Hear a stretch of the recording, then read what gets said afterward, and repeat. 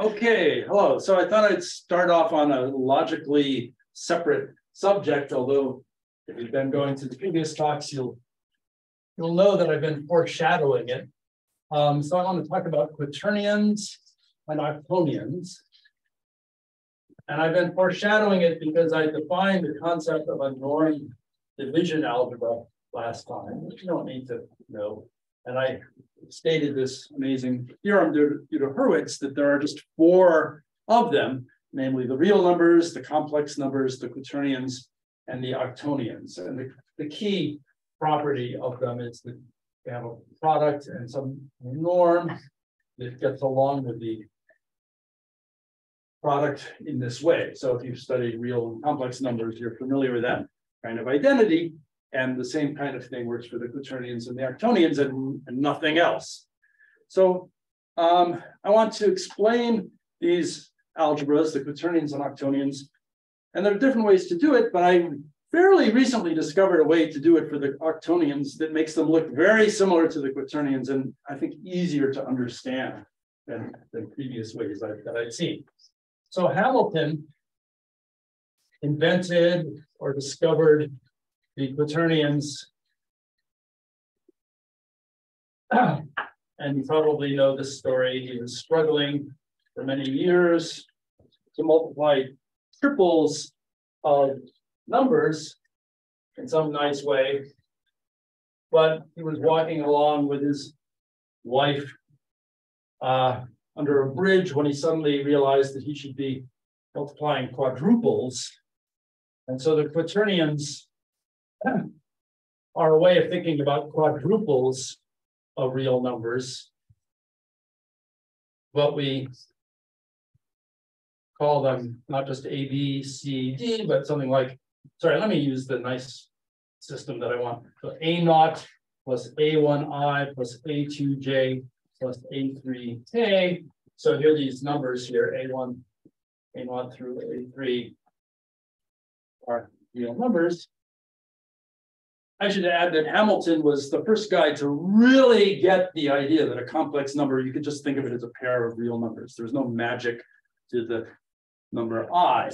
And so that's what emboldened him to move ahead and then eventually invent quaternions. And the key is figuring out how to multiply them.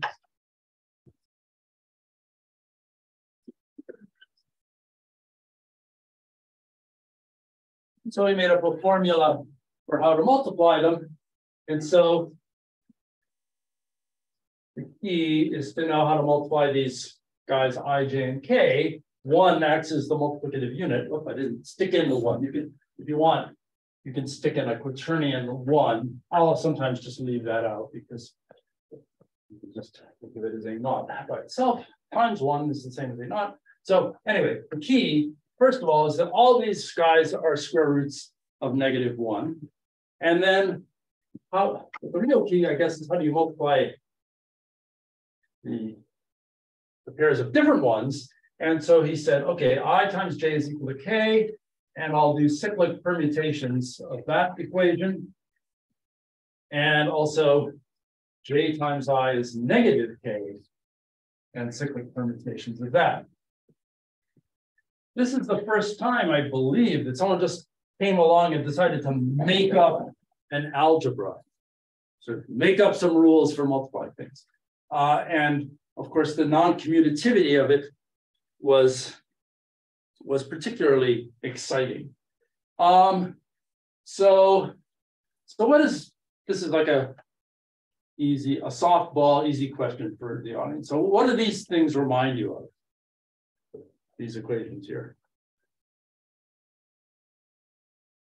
No? Pauli matrices. Sorry? Pauli matrices. Okay. Pauli matrices were invented when physicists, having lost sight of quaternions, invented some 2x2 matrices that obey the same relation. So that's a perfectly good answer. Pauli probably did know about the quaternions. He was very mathematical. But I was looking for some other answer. I'm going to guess a cross product. Yeah, you should, I will hope you would just say the vector cross product. The interesting thing is that the quaternions were invented before the vector cross product. So he didn't just say like, oh, I'll just use the vector cross product. No, he invented this. And so the point is that we can understand this as follows retroactively by saying that we will think of the quaternions as just being equal to R, direct sum R3. So our quaternion, we can have a quaternion A, and we'll think of it as having a scalar part, A naught, which is a real number, together with a vector part, which I'll call A arrow. So what we're doing here is we're doing exactly what I think everyone who teaches vectors these days tells you not to do, which is to, well, now I'll make it even more clear. So I will actually just write this as A naught plus vector part A. So that's what you, yeah. So it took people, there's a huge battle between the quaternionists and the vector lovers who came along later, and the vector lovers like Gibbs and Heaviside decided that it didn't really help to combine the vector and the scalar part, and we should split them up. The quaternionists thought that was heresy, really spoiling the beauty of the unified system of numbers by splitting it in half. And the vector people had arguments that eventually won that said that you should split them in half. And so whenever you tell your students not to add a vector and a scalar, what you're doing is you're transmitting the winner's side of the story down to the next generation so that they never invent quaternions again or something like that. But that's what we're doing. We're adding vectors and scalars. But the fun part that makes it worthwhile is how do you multiply quaternions? That's where the vector and scalar parts sort of interact with each other.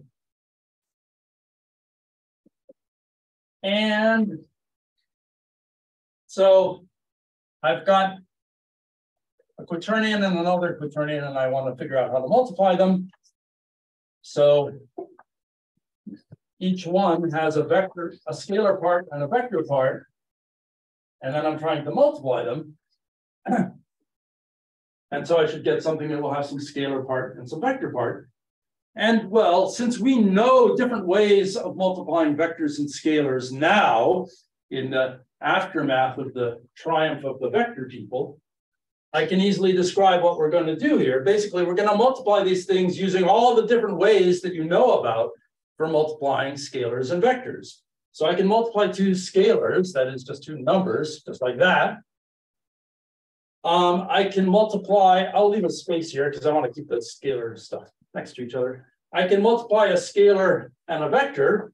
So I'll do that, A naught times B arrow. I could also do it for B naught times A arrow. If you can stand it, I'm gonna put it on the right there.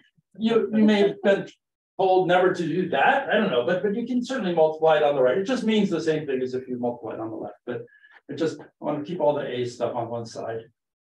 And then multiplying two vectors, well, we've been told there are two different ways to multiply vectors: the cross product, which gives you a vector, and the dot product that gives you a scalar. So we'll use the cross product and the dot product. So we'll get this.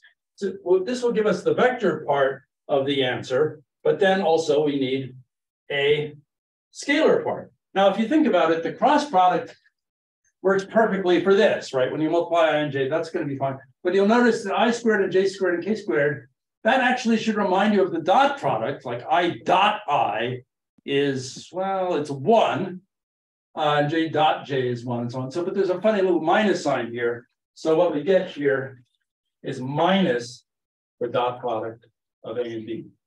So that's what you need to make I and j and k, which are just the usual basis of R3. be things that would square to -1. So that's how you multiply quaternions. And so maybe now you can begin to get some sense of why the quaternionists thought it was terrible to break up vectors into these two independent things, vectors and scalars. If you've done other kinds of fancy mathematical systems, you know that very often mathematicians will say like, oh, look at this beautiful thing that I have here. And then there are these jerks who like break it apart into lots of little components because they're like, minds aren't big enough to handle the abstraction. So of the simple thing, A times B. So that's the attitude that the quaternionists had towards the vector people. So then there's a theorem, which is not trivial, which is that multiplication is associative. And I'm not going to prove that, because if you've come to previous talks, you know that I hardly ever prove anything in this series. But the proof is really, you just calculate it. Calculate both sides of the associative law and see. And you will use some vector identities involving the dot product and the cross product. And actually, this is a great way to remember all those horrible vector identities if you don't remember them, because you'll just see what identities you need to make this come out to be true.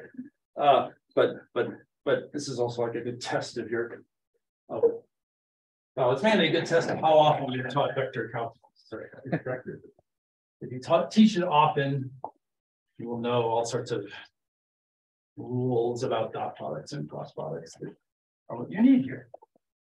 So then there's more though. We can define conjugation of quaternions. Well, similar to complex conjugation. It's called quaternion conjugation. So the conjugate of a quaternion, what we do is we keep its scalar part the same, but we switch the sign of its vector part. So that, right, so that would mean that like 1 conjugate is 1, but I conjugate is -I, and so on. So it's a lot like complex conjugation, but you've got, in addition to I, you've got J and K.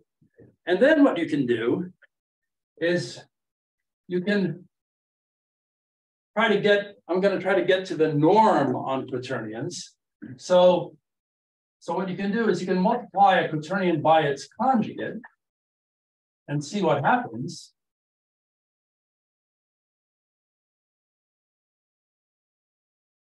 So I'm multiplying these two guys. I use this type of rule here. The cross product will vanish because the cross product of a vector with itself goes away. So we are just left with the other terms. But then this is the sort of usual A plus B, A minus B kind of thing. So some other stuff cancels too. And so what we're just left with is just A naught squared minus A arrow times A arrow. But notice there's a dot product here with an extra minus sign. So we got a plus.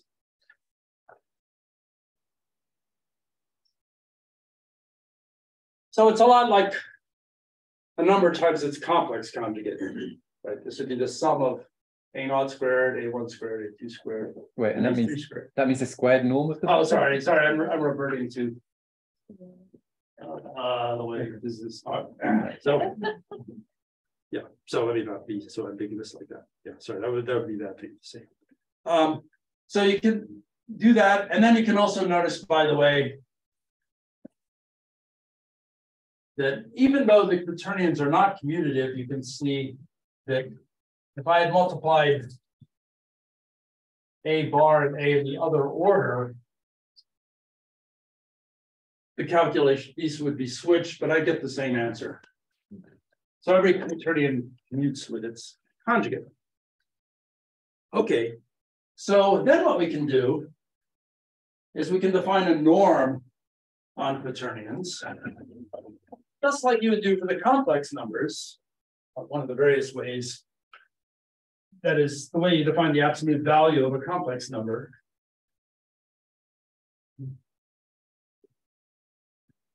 So what we'll do is we'll define the norm or absolute value of a quaternion to be the square root of it times its conjugate. And it doesn't matter which order. And explicitly, what it works out to be then is a naught squared plus a 1 squared plus a 2 squared plus a 3 squared. Because that's what the stuff in the square root is just this here. So it's just the usual Euclidean norm in 4-dimensional Euclidean space. An interesting thing is that Hamilton wrote some poems about space and time, and he had some vision that this fourth coordinate here had something to do with time. And it's very interesting what he thought about. Of course, if you know modern physics, namely special relativity, you know that that's not quite right, that the way to get space-time, the way we see it, is you use a kind of norm where you switch the sign of, for example, this guy here. And you need that to make time have some different quality than space. So in a sense, quaternions are about some kind of 4-dimensional space-time where there's no difference between space and time.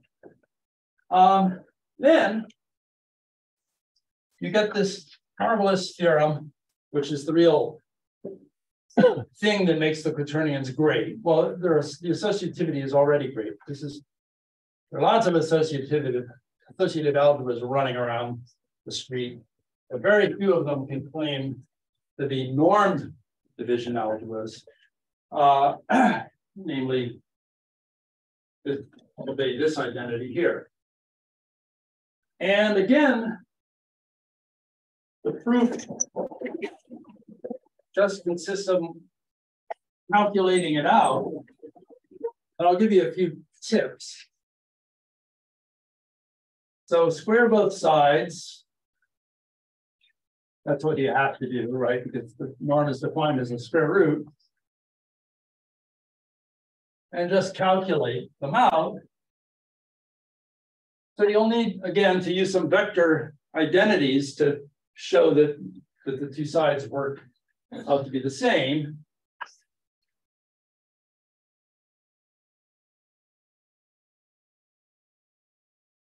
And some of the identities are, I guess, pretty easy, but you'll need to use things like this. You'll need to use the dot product of A with the cross product of A and some other vector is 0. That will show up. I mean, those things will show up when you square this stuff out. And also, you will need to use this nice fact, which is that the usual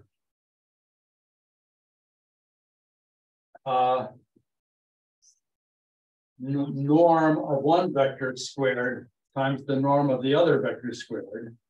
So here I'm using the ordinary norm for vectors in 3-dimensional space, which is just the norm squared is the dot product of the thing of itself. I just want to write it this way to keep it short. So there's this nice formula that this is equal to the norm of the cross product of them squared plus the absolute value of the dot product squared. So if you don't make a living teaching calculus to kids or vectors to kids, you might not remember this identity, or if you don't use it. This is a beautiful identity, right? So if two vectors are pointing the same way, this is big and this is 0. Two vectors are pointing at right angles, this is 0 and this is big, but somehow they combine to give just the product with the norm squared. It's not cos squared plus sine squared. Yeah. So that's how, I mean, well, if you believe that, that's one way to prove it. Yeah, I mean, there are other ways to prove it, of course. One way to prove it is just like multiply it all out. I actually do that to my classes, and that's like one of the most unpleasant days in the whole course, because you get lots of terms. But yeah, it's just cos squared plus sine squared equals 1. John, a question. Yes. So you gave 2 definitions of multiplication. You began by giving it on the presentation with saying what ij is and so on. So these theorems that multiplication is associative and preserves the norm, are they easier or harder if you use that definition of multiplication? Try and find out. Do it both ways, and you'll see which one you think is easier. I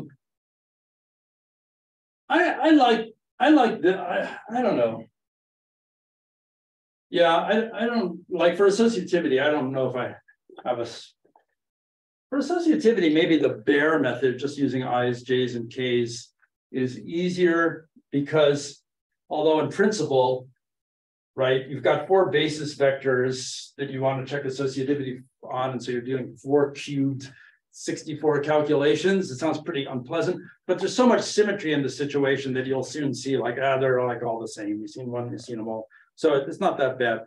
And proving associativity using this definition may stress your skills in vectors or something like that. But yeah,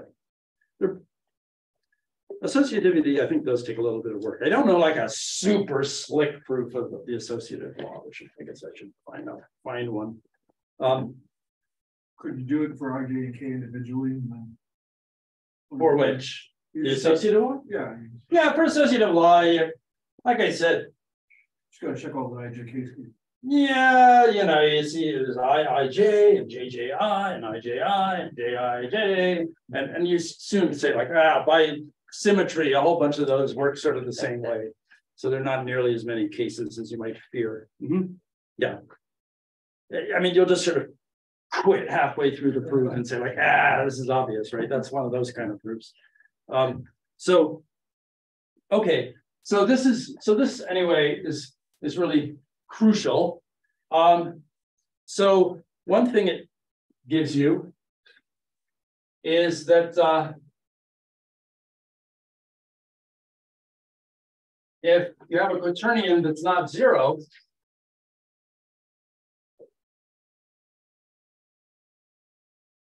it has an inverse, a left and right inverse. What it is you take its conjugate and then you multiply by the real number 1 over the norm of it squared.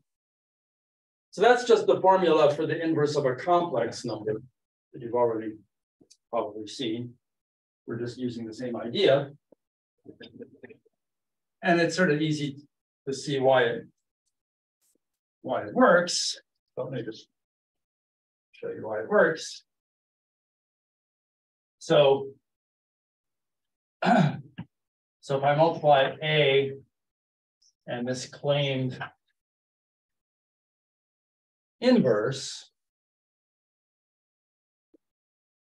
so multiplying, we have a vector space, so multiplying by real numbers, you can use with everything, so you can pull that out, pull out that 1 over A squared, and you got this, but that is the norm of A squared. This A times A bar is the norm of A squared.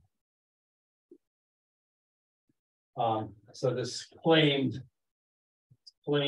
inverse here really is the inverse, and then also it's also an inverse on the other side because because I showed you that A bar is the same as A bar A. So if we had it in the other order, it would still work. So everything non-zero has an inverse. So that's why norm division algebras are called division algebras. They have this norm that gets along with multiplication in a certain way, but that then implies that they are division algebras. And so we get various other nice spin-offs from this. Like one consequence is that if you take the 3-sphere,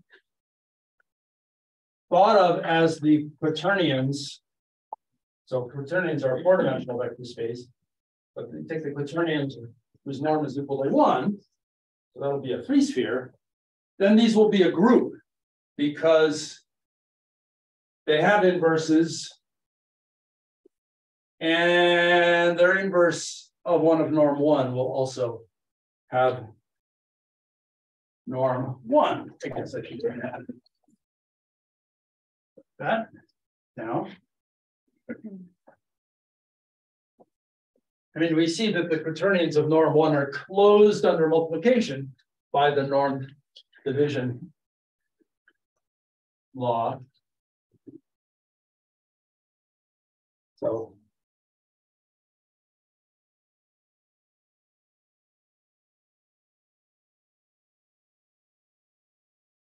but also this inverse. So if you have a guy of norm 1, the norm of its inverse, you got to check that that's as norm 1 as well. I guess I just write down what that is. Yeah. Oh, yeah, okay. Well, this is taking too long, but but this norm here is the. But that's the same as the norm of A.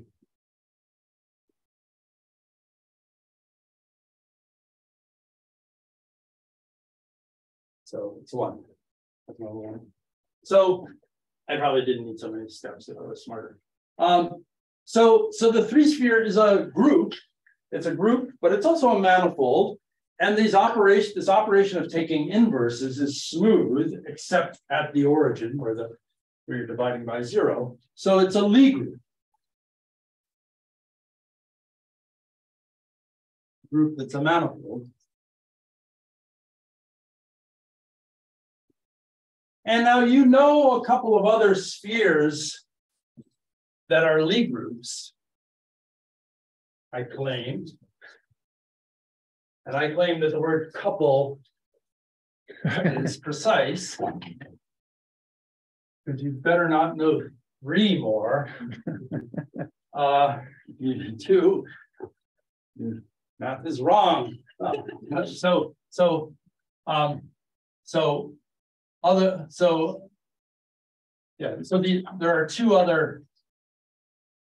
are just 2 other spheres that are Lie groups. This is a hard theorem. The hard part is showing that these are the only ones.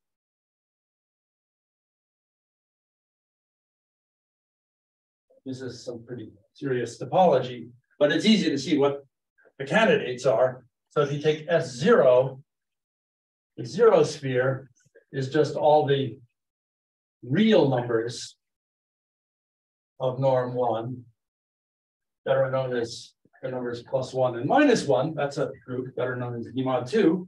And then there's the 1 sphere, which are the complex numbers of norm 1, also known as the unit circle. So S0, S1, and S3 are spheres. Did I screw up? What? Z's complex. Yeah. Because it's called Z, it must be complex. Right. Yeah. So there's like this whole joke, like the professor says, let P be a prime number. And then the student says, but what if it's not prime? And the professor says, well, then I wouldn't have called it P now, would I? Yeah. So these 3 different spheres are groups, and it's a harder theorem that these are the only ones. Okay, now I want to get to the octonions. So, I mean, there's tons more to say about octonions. Basically, it's a very nice framework for 3- and 4-dimensional Euclidean geometry and a kind of unified package. And in fact, video game designers who are trying to rotate objects encode their coordinates encode the rotations using quaternions instead of 3x3 matrices because they're more efficient.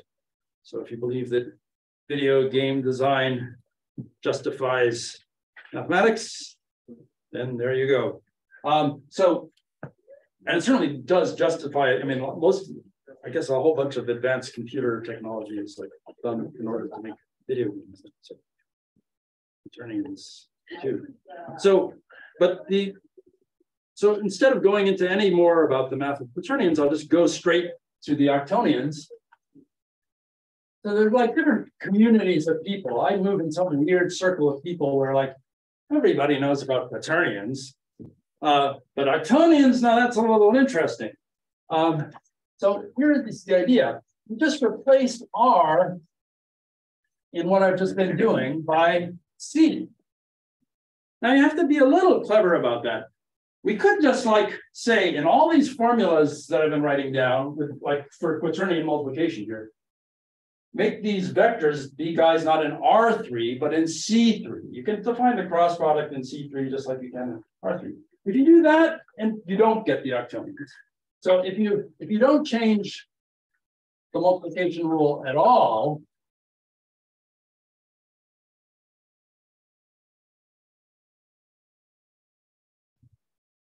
so if you don't change this formula here, you don't change this guy at all, just using complex numbers and complex vectors, what you get an algebra that's the quaternions tensored with the complex numbers. There's a thing you can do with algebras, which is tensor them and form new algebras, and switching to some fancier coefficients by complex numbers just means you're tensoring with complex numbers. But this is isomorphic to the algebra of 2x2 complex matrices, it turns out. So it's not the octonions. In particular, it would be associative. Yeah, we want that. We want a non-associative algebra. We don't really want a non-associative algebra. We want a normed division algebra, and it will have to be non-associative. So we know right away that this isn't going to give us the octonions. But the idea is that what you want to do is change a couple of things. So replace the dot product. See, there's no way we're going to get a norm with all its sort of usual positivity properties of the norm if we don't change this dot product a little, right? If in R3, the dot product of a vector with itself is always greater than or equal to 0, and that's part of what's making the A times its conjugate be a non-negative number. But when you work with complex numbers, if you do this kind of thing, this could be negative. So what we'll do is we'll replace it by the obvious thing, the complex inner product of A and B. Now, in this talk, unlike some previous talks, I'm going to use the yucky math convention for inner products. It doesn't really matter, but just so I don't screw something up, I'll do that. That is, I put the conjugate on the second argument, even though it offends me to do so. This is like it and the other one, but it doesn't really matter. So we'll replace it with that. Okay, so that thing has the property that for complex vectors, it's the inner product of anything with itself is greater than or equal to 0. But then you also have to do one other thing. Well, actually a couple of other things, but also you have to change the cross product to something different. I've never seen anyone make up a notation for this, so I'm going to call it a cross product with a bar over it here. Well, what is it? So this is, again, this is for vectors A and B in C3. So what is this funny kind of new cross product of them? So here is its cross product. I'll take the ith component of it, and I'll tell you what it is. The ith component of it is just this. You take the usual cross product that is defined by the usual formula for cross products, and then you take its ith component, and then you complex conjugate it. So you take the cross product and then you complex conjugate each of the three entries.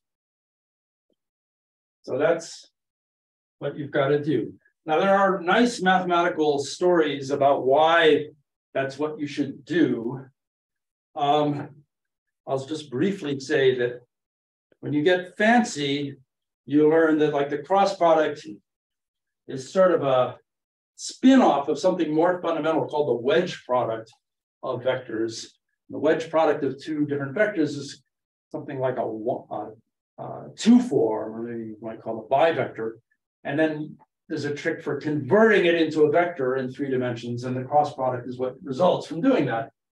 And that trick for converting a two form into a vector uses the dot product when you're in R3. And if you just adjust that trick so that it uses this kind of inner product, then you get this kind of mutant cross product. So basically, if you're willing to countenance a bit of exterior algebra, Rossmann variables, these are just different names for the same thing, two forms, then this, like, you see that this is not just an arbitrary, goofy thing to do. Okay, so then the formula, oh look, I didn't plan this all out.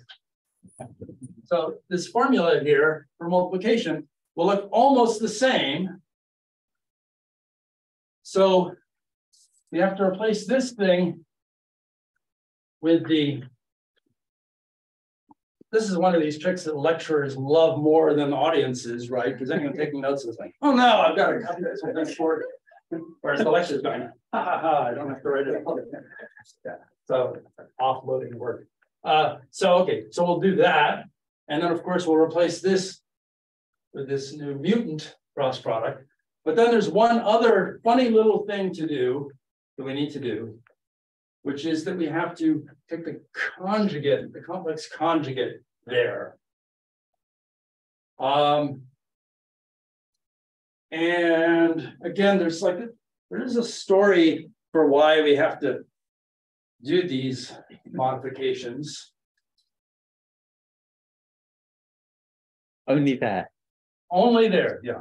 Crazy. Yeah, so it's like almost the same, sort of. Well, I just changed it in 3 out of 5 places. I'm trying to make it seem, but honest, if you hear anyone else explain the octonions, it's going to seem more complicated and mysterious than this. That is, here, at least if you bought quaternions, you're like willing to pay $5 extra and get octonions too, right?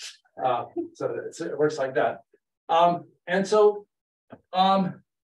Well, there's like an easy theorem, which you just have to do by calculation, which is that this multiplication is not associated. In other words, you can check this with some randomly chosen example of multiplying 3 things that it will not typically be associated. So that's the bad news.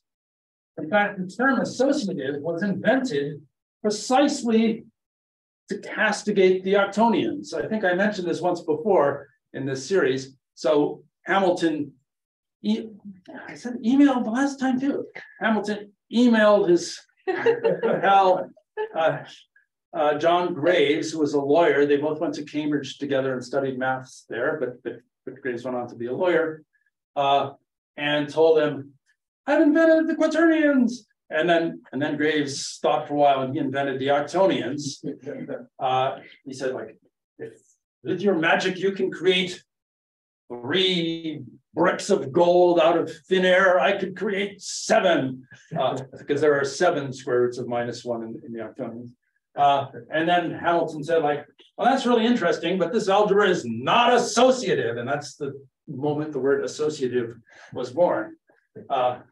So And so, yeah, and so Hamilton promised to deliver a talk about octonions for graves at the Irish Royal Society, which is how things were published back then. But he never did it. He like completely forgot to do it.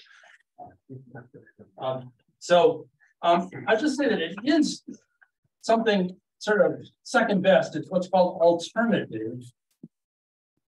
Namely, that if you have the associative law with two of the arguments being the same, the associative law still holds.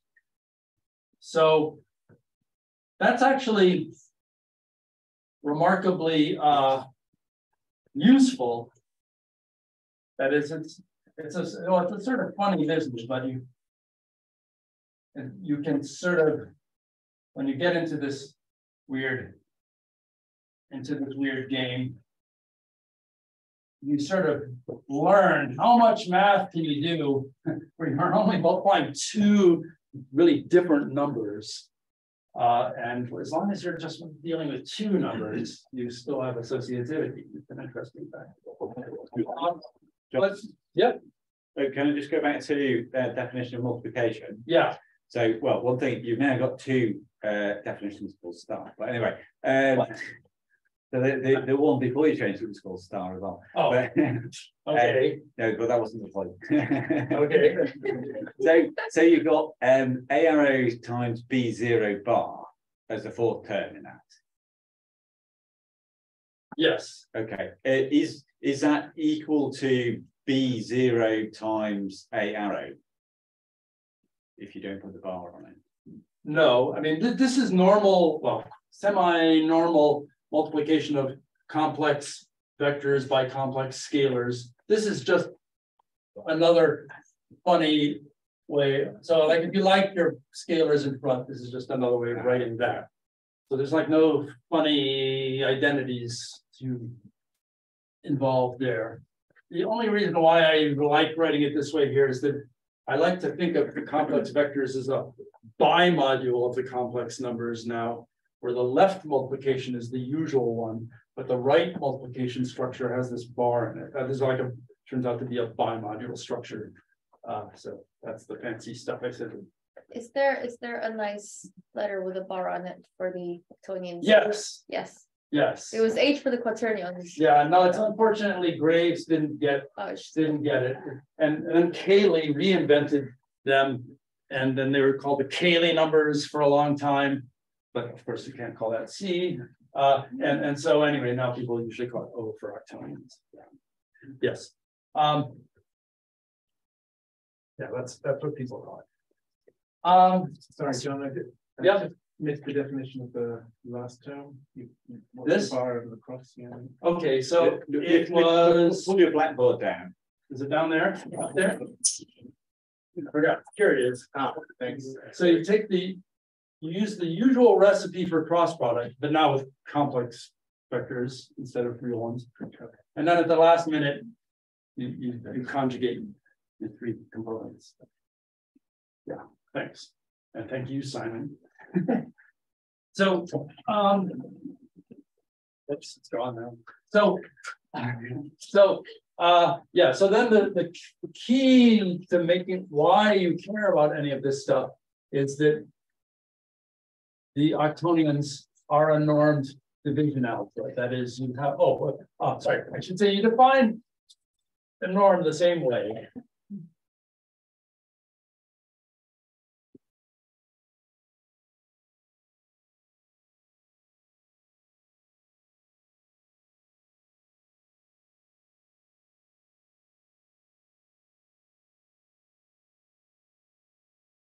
And it's still true, by the way, this is a little mini proposition here that it doesn't matter what order you multiply the quaternion and its conjugate, they commute. So as this doesn't change. And then you get this routine result, which is that the norm of a product is the product of the norms. That's what makes the octonions be called a normed division algebra. And the good news is that the proof of this one is basically just like for the quaternions. So it's the same calculation.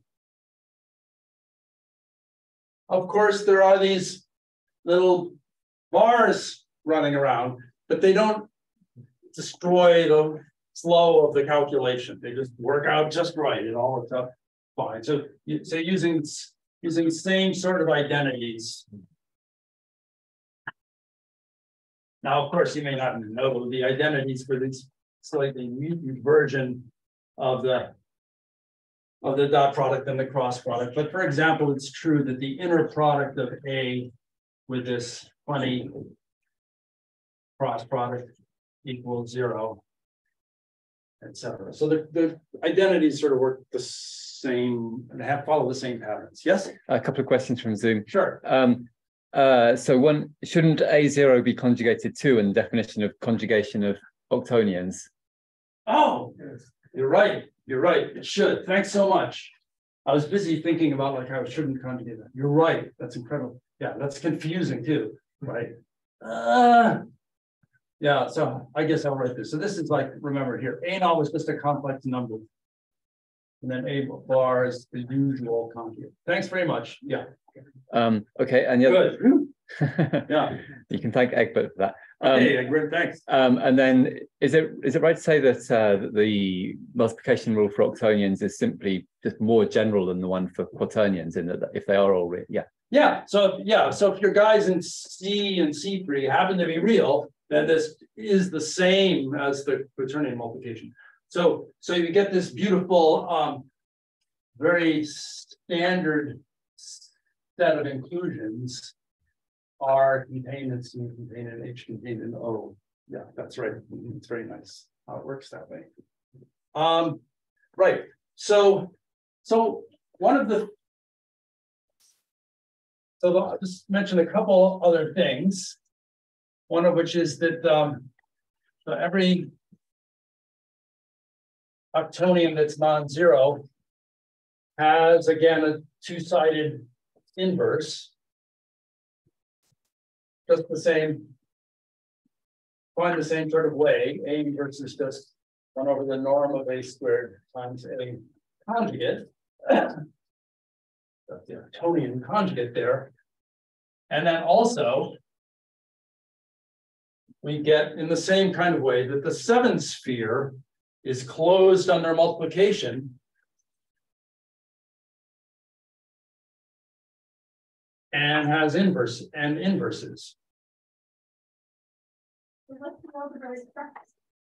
Well, so it's a non-associative group. If you're willing to countenance such a terrible phrase. So in that they're allowed to add properties to a mathematical structure, but it's really against the rules to subtract them. Because when you subtract them, you might like accidentally rip out some piece that you didn't intend to. But nonetheless, if you take 9 out of 10 definitions of group, there's one law there that's the associative law, and you just cross that one out, and that's what we get here. Well, so there's a name for that. It's a loop. Now, this is a terrible name because loop means so many other things. But if you want information about non-associative groups, you look under a loop. So it's a loop, but it's also a manifold. And the operations are smooth. So people don't tend to say this, but it is a and so it turns out that it's the only sphere that's a Lie loop, except for the ones that are the Lie groups. So the only spheres that are Lie loops are the ones you've seen today. Was the name an accident or was it made to rhyme? Lie and loop? No, group and loop. Oh, group and loop. I didn't think Lie and loop were rhyme, but they sort of sound cool together. I don't know, actually. I don't know. Sorry, I don't know. I'll have to find out. One thing that Yeah, so one last little thing is, well, I don't know, if you're into topology, you'll know that some manifolds have a tangent bundle being trivial, meaning that you don't need to, you can just, the tangent bundle is just a product of the manifold in some vector space. And Lie groups all have that property, but Lie loops do too. So all these guys have trivial tangent bundles, and they're the only spheres that have trivial tangent bundles, it turns out. So there's a lot more to say about this, but I'll stop here. The more to say is like, okay, now we've got these octonions, what the heck do we do with these darn things? And that's another longer story, which I can't tell right now, but I'll stop here. Thanks.